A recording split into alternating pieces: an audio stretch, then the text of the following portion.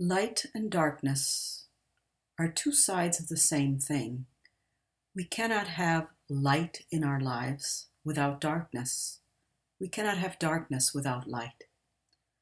So go to that place within you where you feel centered and at peace, and bring your awareness to the breath.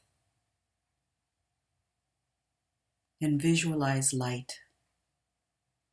Light feels, as its name implies, light.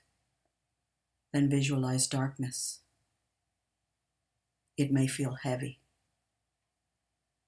Go back and forth between light and dark, feeling both.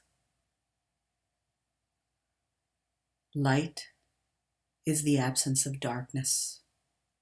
Darkness is not bad. It is part of life, and it is part of light. Sometimes we just have to learn to live with both of these aspects in our lives. Choose to see the light. Know that darkness is only temporary. It is not bad.